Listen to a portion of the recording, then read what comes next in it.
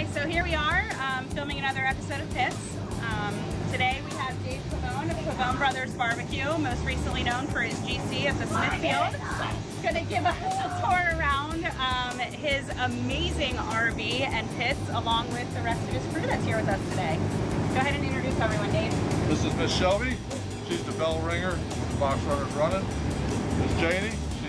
She's actually the box runner. And Mike Rollins isn't here yet. You know, you gotta do that work thing. I don't know what to tell you. So let's see what we got.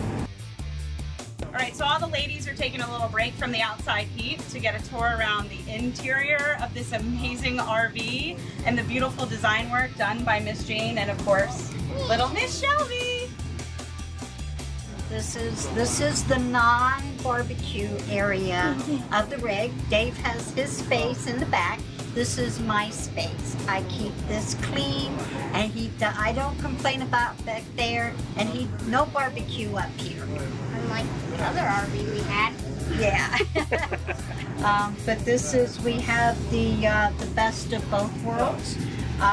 Dave enjoys the competitions, the barbecue. I enjoy the social aspect of it, and that's why we upgraded to this.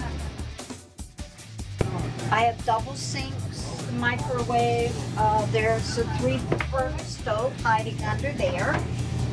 The refrigerator is a residential grade with 2 sides and 2 freezers. We have a queen-size bed. There are 1, 2, 3, 4 TVs in the rig. And through this door, this is the dividing space. Dave's area is in the back. His area is totally and completely independent from the living space. He has his own TV, his own stereo, his own air conditioning back there. He could live back there and I'd never see him. All right, so Miss Jane just finished giving us a tour around the front, so now we're going to come back with Dave, the pit master, and get a tour of the back. We hear you have a pretty famous saying around here for the RV. That's right. At that door, there's no barbecue past that door. The barbecue stops here.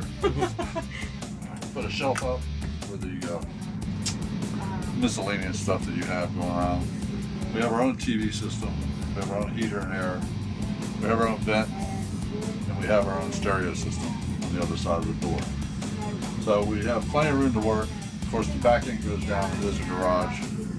And we're able to do everything in here nice and comfortable with the pit being right outside the door. All right, so Dave, now we're outside. I want to learn a little bit more about your pit and what got you started in barbecue in the first place. Certainly. So barbecue started in 2008 doing a pig roast in my mom and dad's front yard with my brothers. Our family's always been in the kitchen. And my brother said there was a competition the next weekend in beautiful Louisa, Virginia. And we now know that as Q and Cruise. So we went down, we checked it out, we got to talk to Mr. Dan Hickson, which we didn't know at all at that point. He happens to be the guy who taught me the most about barbecue between him and Tuffy Stone. So the second comp I had done after that in 2009 was Front Royal, and I got a rib call, and my call was right behind Dan, or right before Dan Hickson's call, which kind of set it all in stone then. So the addiction to barbecue began. So, and we went from ugly drums to backwoods to now this Jambo Pit. Jambo Pit, of course, is made by Jamie Gear in Texas, and it is just an amazing stick burner. We started late evening, and it runs all night for me to be warm in the morning, so I can start cooking about 4 a.m. And we go from there. I'll show you inside, outside, whatever you'd like to see there. But this is the Jambo Pit. It does have a microwave shelf that goes in it, so the microwave shelf stays hotter than the rest. Of course, that's a good area to do chicken, right? So we do that.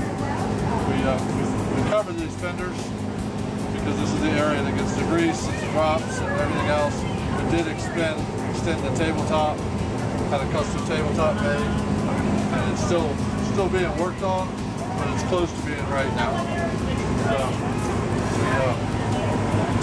of course, don't forget my logo. So we spent a lot of time with this. So this pit does all of our cooks. We use nothing but the Jambo. So you'll see other teams that have a jambo and a drum, or a jambo and a new WSM. We found a way to do all of it on the jambo. That's the way we like it. All right, Dave, I really want to thank you for giving us a tour around. I wish Miss Jane was out here as well so I could thank her for the front, because that's honestly where I'd probably spend most of the time if I wasn't cooking over in my 4 tents.